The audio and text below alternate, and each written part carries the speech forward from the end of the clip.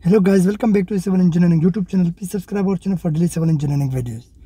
In today's lecture, we are going to solve one truss problem to show how we can find the support reactions. So it is a truss here with a different load acting on this truss. So we see here 5 kN horizontal load is acting on this truss, and also there are two vertical loads of magnitude of 4 kN and 3 kN acting on this truss. So now how to find out the support reaction for this truss? So there are two supports. One is A is a hinge support and one is B, which is a roller support. So hinge support, it can take two vertical reactions. Sorry, it can take only two reactions. One is in vertical direction, RAY, and one is in horizontal direction, RAX. Now the other roller support can only take the vertical reaction only, because roller support has the capability only to take the vertical direction. It cannot take any kind of horizontal directions. So there are dimensions of this truss are given to us. So we will start the problem by taking the summation of moment at any point equal to 0. Let's suppose we take the summation of moment at point A equal to 0, and let's suppose clockwise moment is positive and the anti-clockwise moment is negative.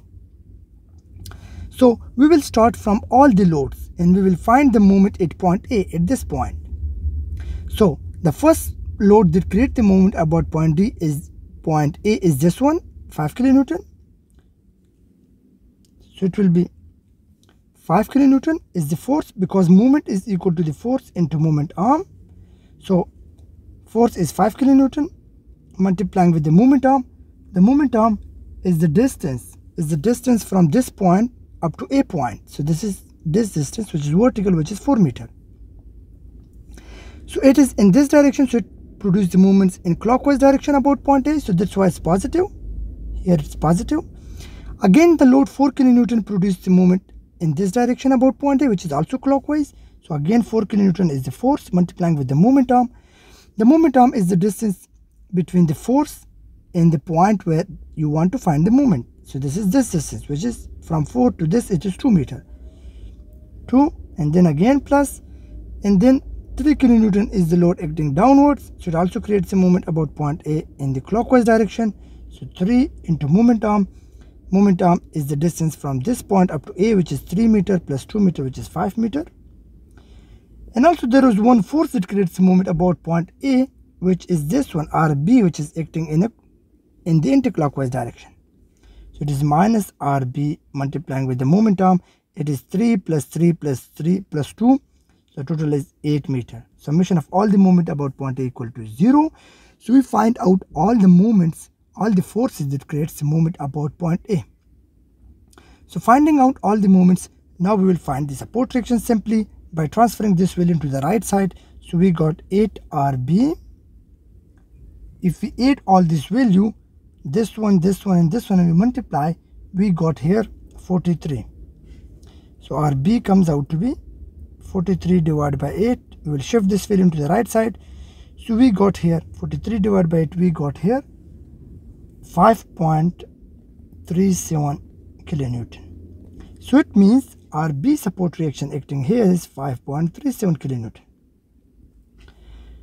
Now how to find out this RAY? For RAY, we have to take summation of all the vertical forces equal to 0. So upward forces are positive and downward forces are negative. So upward forces, this is just our sign assumption. So upward forces is this one, RAY is acting in upward direction plus RB is acting in upward direction. And downward forces are negative, which is 4 kN and 3 kN. Summation of all the vertical forces equal to 0. This force 5 kN is not a vertical force, it is only a horizontal force. So we know RBY is 5.37. So RAY, if we shift this all values into the right side, because these are known to us, so 4 plus 3 minus RB, which is 5.37. So we got RAY equal to 1.625 kilonewton. So we can write it here, RAY is equal to 1.625 kilonewton acting in upward direction. So these are the vertical support reactions. Now how to find out the horizontal support reactions? This one, RAX. Similarly, we know that summation of horizontal force is equal to 0 by using the equilibrium equation. And all the horizontal force is equal to 0. So there is only one horizontal force that is acting in this direction. So this support reactions will have the same magnitude of 5 kilonewton. Why? Because there is no other support that distributes the load. So the 5 kilonewton load is distributed or taken only by the one support reaction, which will be RAX here. This support cannot take any horizontal reaction because it is a rotor support. Or we can write this equation, summation of horizontal force is equal to 0. And let's suppose 5 kilonewton minus RAX equal to 0, because this sidewise forces are positive and this sidewise forces are negative. So this one, 5 kilonewton, was acting in this direction, it was positive, and the other was in another direction, so it is negative.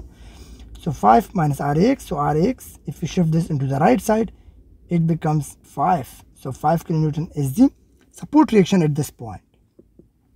Hope you guys understand how to find out the support reaction for a truss, and don't forget to subscribe our channel for daily civil engineering videos. Thank you for watching our video.